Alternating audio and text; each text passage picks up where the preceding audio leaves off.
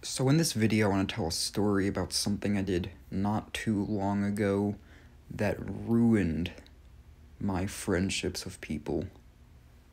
Actually, it didn't ruin my friendships with anyone, but I'm going to say that for comedic effect and also to build suspense or something like that.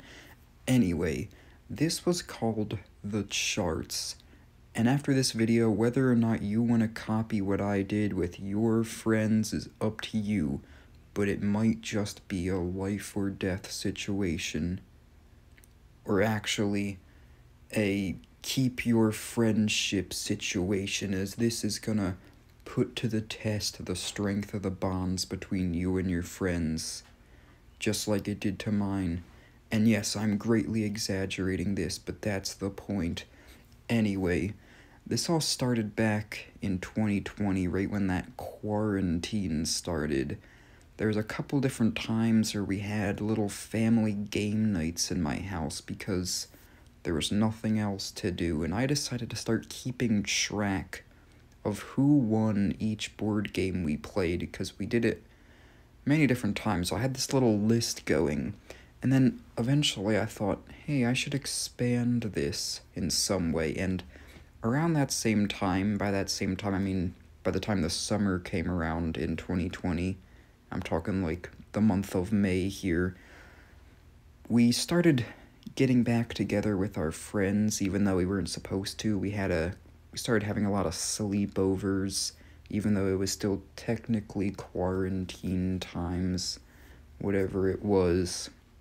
I decided to bring these charts to the games I played with my friends, because obviously it was going to be better with friends than with family, because if it's just the family in your house, you're only really going to play board games because your parents are involved and they're not going to want to play video games.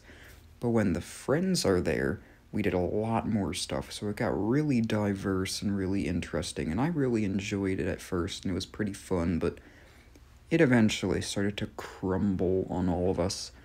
So what I did, each time we had a sleepover, we kind of just naturally played games anyway, so we had been having lots of sleepovers in the years before 2020, but this specific time, or one specific day in May when we had a sleepover, I decided to start keeping track of who was winning each game, and we would split into teams sometimes. We would do 1v1v1s, 4-player free-for-alls, 2v2s, all kind of mix and match stuff, and I kept this nice little chart going with who was winning what and how many games each person had won.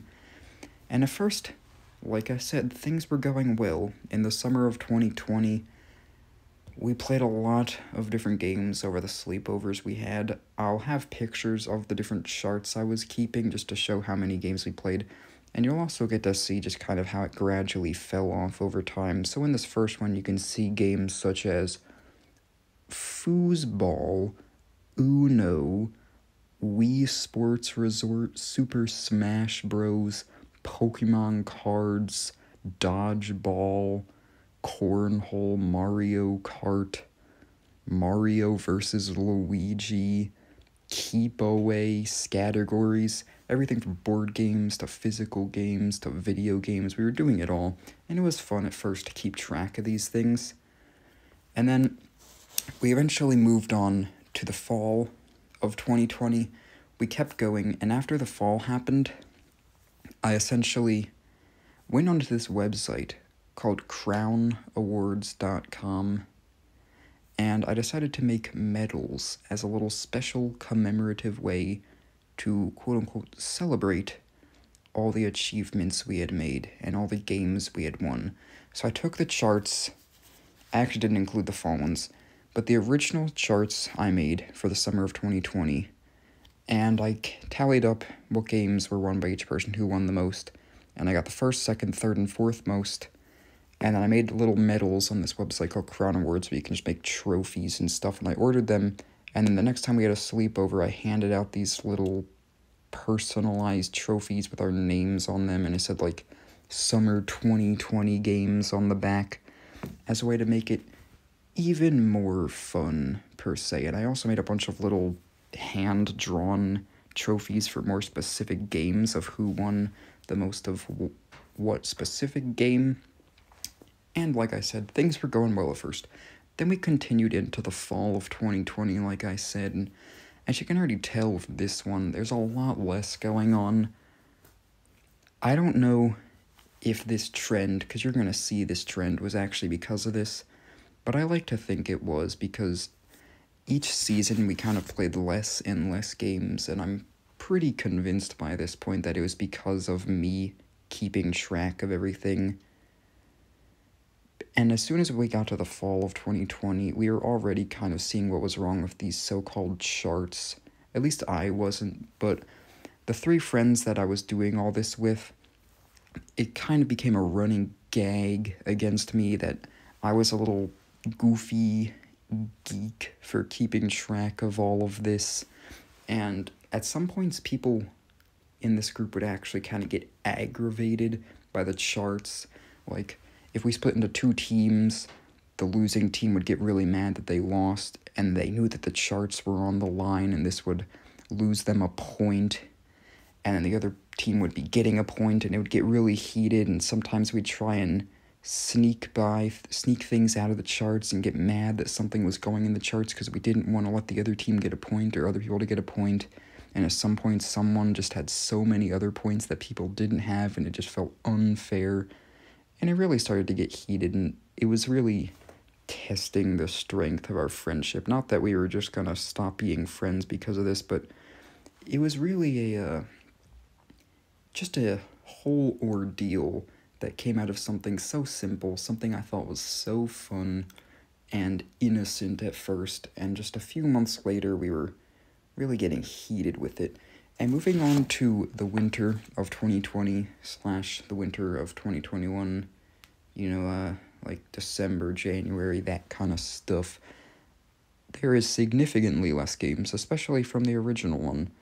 And then moving on one more time, we kind of stopped it here once we got to the spring of 2021. We never kept track of the charts again, and as you can see, this is easily the smallest list of them all.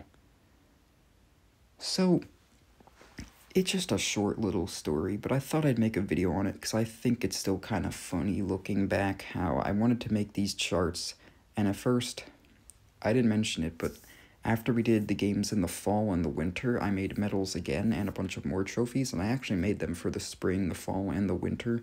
I just kind of stopped doing the medals after the winter.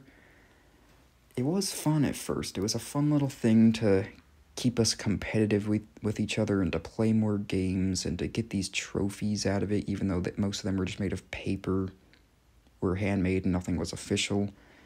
But it all kind of went downhill over time, and we got really aggressive with it, and people were just so mad that one game was going to get counted for the charts and one thing wasn't, and just the entire term, the charts, became such a huge and meaningful phrase among my friend group. So yeah, I thought I'd tell that story, and if anyone's seeing this, maybe they'd want to try it out with their friends, and hopefully it doesn't devolve into anything insane like it did of mine, or hopefully it does.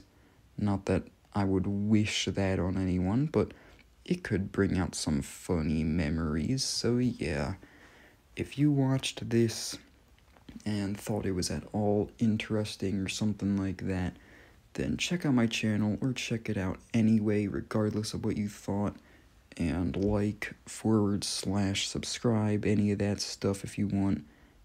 And thanks for watching. Also, this video might be coming out a day late, I really don't know, and if it doesn't, it's going to be later than usual. I kind of forgot to make this, so it also might be a little rushed, but sorry about that.